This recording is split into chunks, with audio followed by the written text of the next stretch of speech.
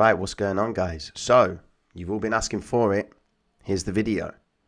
How to establish the entry and the exit.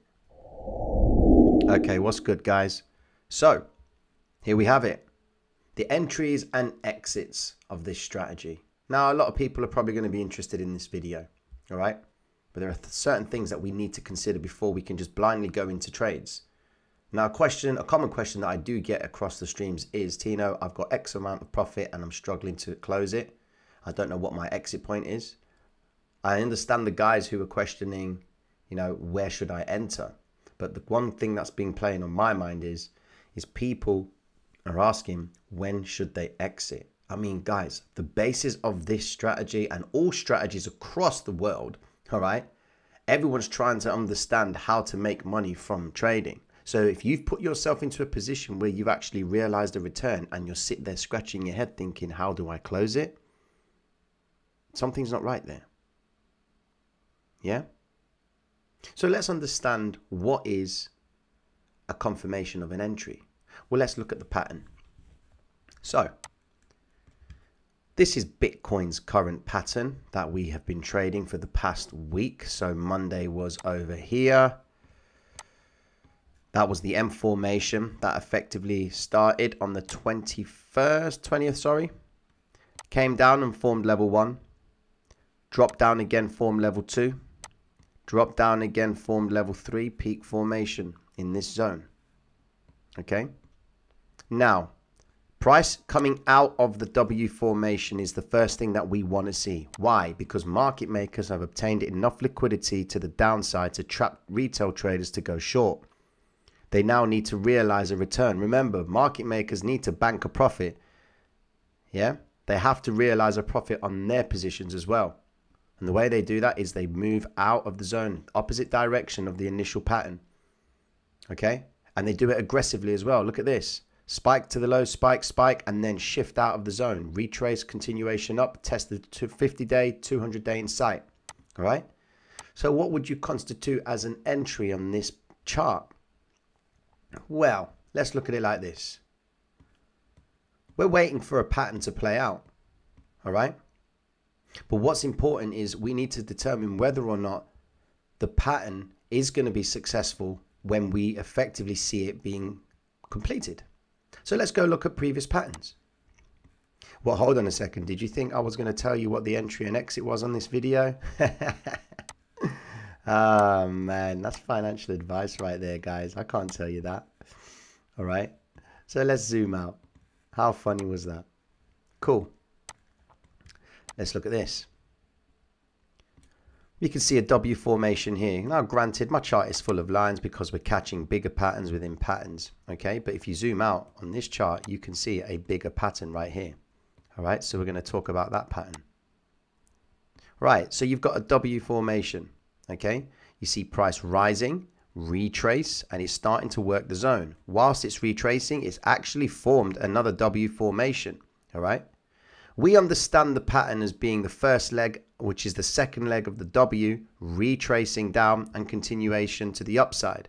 You can also have a pattern without it coming from a W. You can actually draw this as a pattern. Look, come up to a point in the chart and say to yourself, okay, have we got a low? Yep, we've got a low here. Just bring things up for you.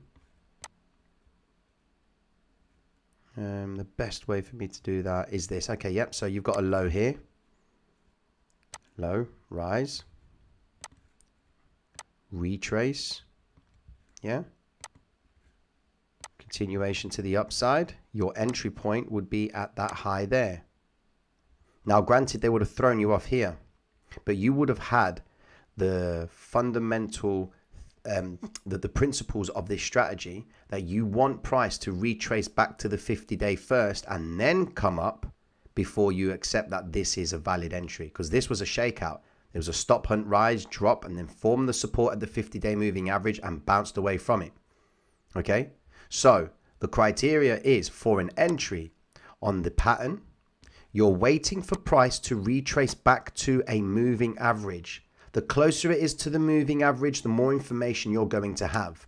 When price pulls up, okay, you want to see more candles. Look closer. Look closer here. Can you see it? 1, 2, 3, 4. Or you just count these. 1, 2, 3 moves to the upside. 1, 2, 3 moves to the upside there. All right? They are confirming the zone.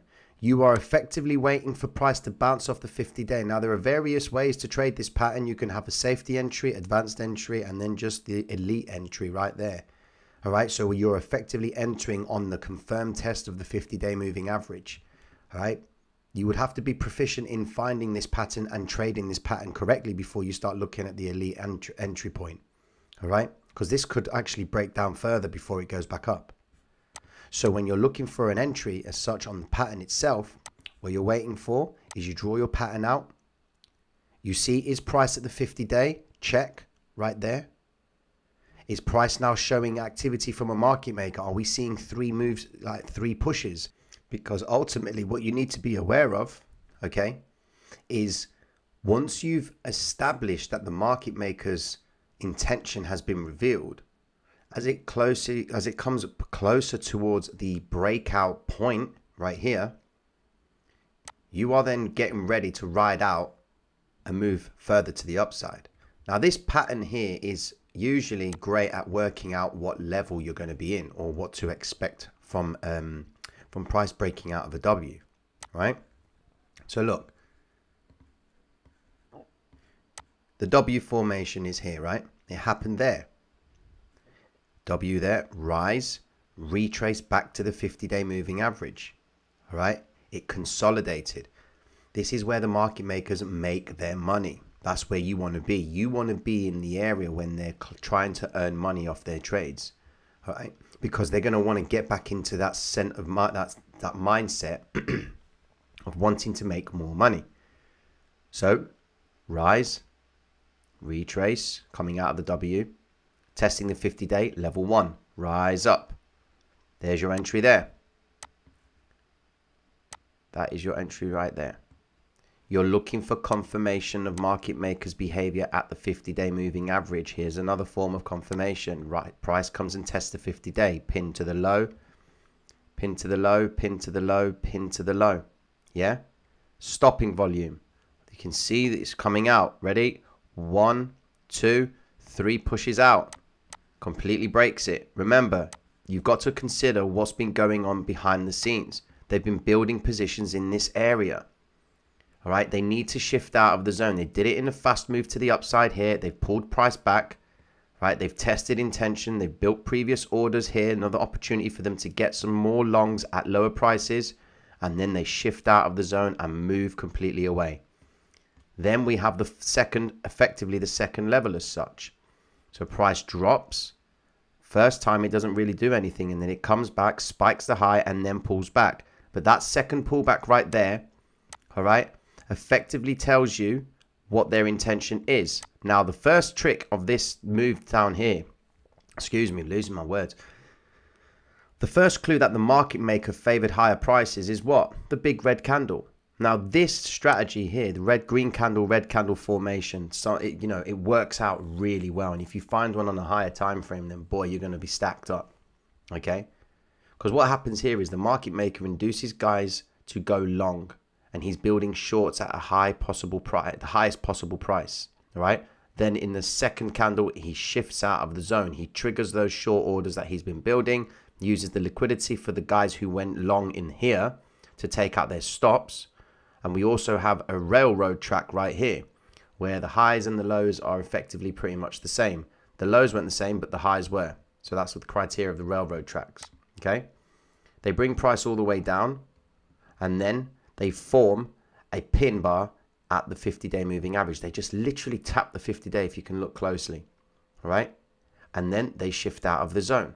They recover this previous red candle. You guys have seen the amount of times that red candles get recovered as long as they are close towards price and any of the moving averages.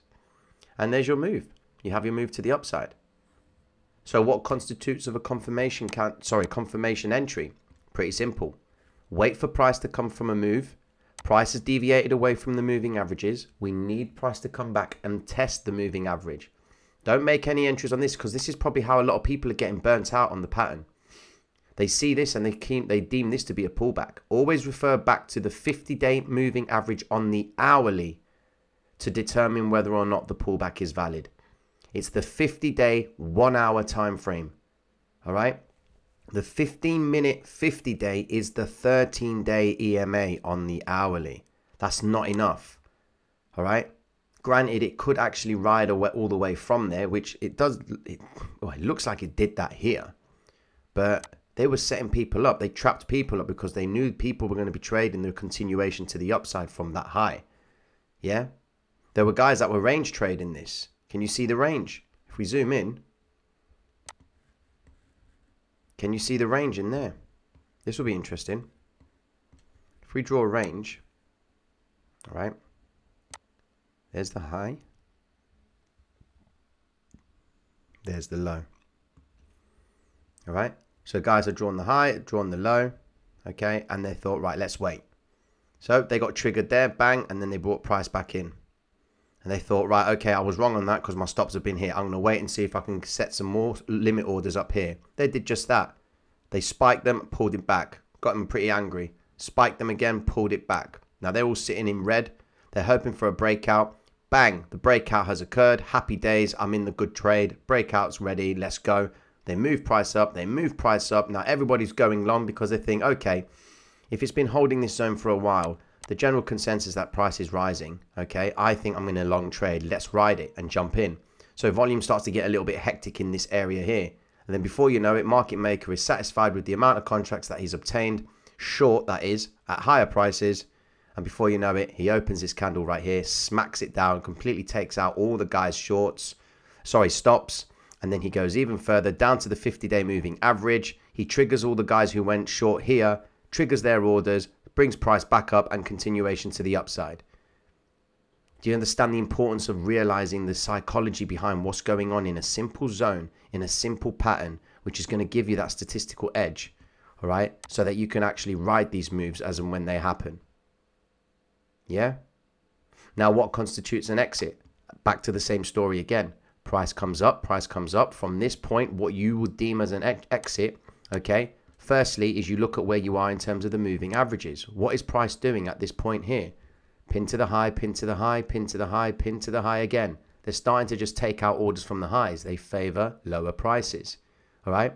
So your first signal would be if price were to break down any of these two moving averages and close below it. That was your signal. All right. If you look here, that was your signal to close and get out. All right. Doesn't matter if this went back up again. Okay, your first signal to get out was there. You should take it. Okay, now if you were to re-enter after this candle confirmed, okay, you wouldn't enter long again. No, because you haven't seen any confirmation back down to the 50-day moving average. So that's how you protect yourself. Could you enter short? Granted, you could enter short. Why? Because price has broken down and it hasn't visited the 50-day yet. So it needs to regulate. So price gets pushed up, market makers make the retail traders believe one thing is happening against the other. Look at this pattern formation. Red candle triggers the shorts. Green candle allows the longs to take out all the guys who went short at the same time, build shorts for the market maker at higher prices. Before you know it, they collapse price, they collapse it, spike the high, pull it back, spike the high, pull it back, come back and test the 50-day moving average. And what do you have? Another move to the upside. Now, each move from the pattern isn't guaranteed to last a long time. And that's what you have to be accepting of. It's not going to last a long time.